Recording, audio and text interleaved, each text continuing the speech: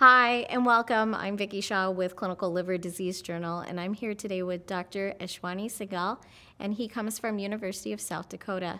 We're here to talk about his article on portal and mesenteric venous thrombosis and cirrhosis. Thank you so much for joining us today. Thank you for having me. So can we just go over clinical features of portal mesenteric venous thrombosis?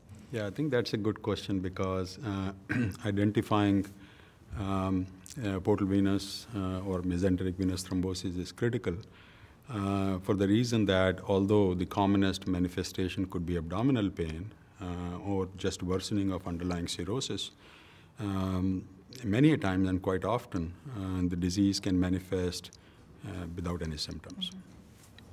So I think it is critical to know when to suspect underlying portal vein thrombosis. So if I have to give certain clues here for practitioners or people who practice liver disease and hepatology, sudden worsening of liver disease and underlying cirrhosis would be one area. Unexplained abdominal pain should not be ignored. Sudden increase in ascites is another manifestation. And then non-specific, especially when the mesenteric venous circulation is involved, patients can start having non-specific symptoms like nausea, vomiting, diarrhea, often on melena, EGD is normal. So don't ignore those symptoms. Get the right study to make sure that patient is not having mesenteric venous compromise. So how can we make this diagnosis? That's a good question also because once you suspect, you need to know how to make the diagnosis.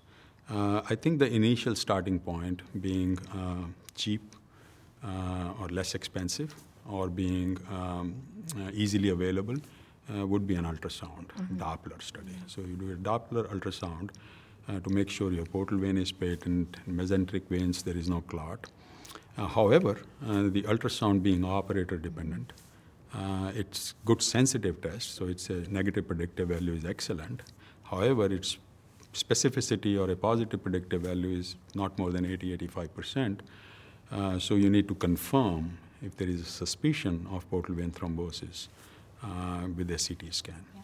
The advantage of contrast CT scan is that not only you can detect the portal vein or mesenteric vein thrombosis, but also whether the intestines or the circulation is compromising the integrity of the intestines.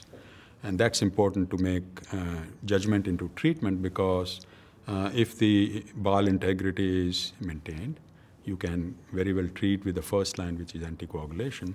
But if you suspect that the bowel integrity is not and your infarction or gangrene of the bowel is likely to set in, you want to move to the next step, which is surgical or interventional treatment rather than depending on anticoagulation. So can you go a little bit more in depth with the treatment options? Yeah, so the first line of treatment is anticoagulation because it's a thrombotic disease.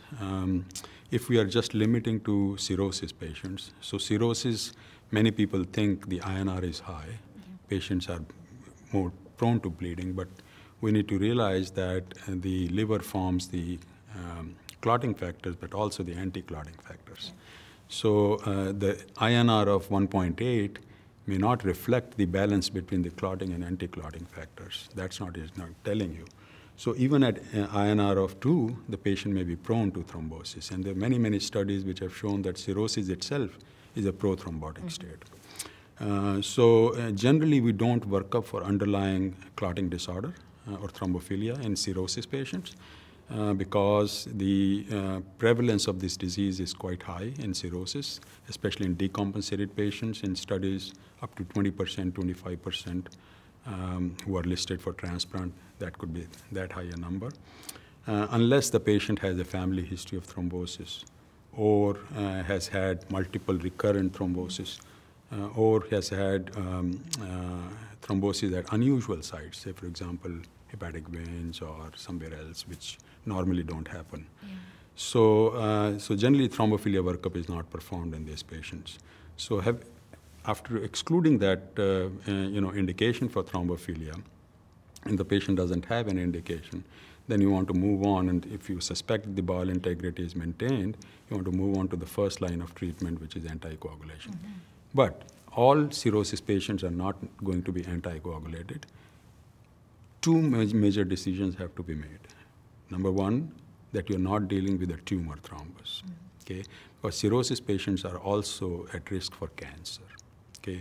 And you want to make sure that this thrombus in your portal vein or mesenteric vein is not an extension of a tumor. So after making that decision, and that usually do by a contrast CT scan. So that's another advantage of doing a CT, that you can rule out a tumor thrombus. So once that has been ruled out, the second thing you want to make sure, especially if the patient is not listed for transplant, is that it is a complete thrombus before you hit the anticoagulation. A partial thrombus in the portal vein which maintains the blood flow to the liver, probably you want to wait and maybe do another scan a week later and making sure it is not progressing. If it is progressing now, you want to treat anticoagulation. So the first line of treatment is anticoagulation, and if the patient's not responding to anticoagulation, which rarely happens, normally the anticoagulation should open the veins or at least stabilize the clot in a fair amount, 80%, 85% success rate. But if it is not happening, then you want to move on, and if the patient is still progressing, to some interventional treatments with radiology, like thrombolysis or some kind of surgical intervention, depending on the situation. Yeah, that's great. Thank you so much. It was a wonderful review about PVT. Thank you for being here. Thank you.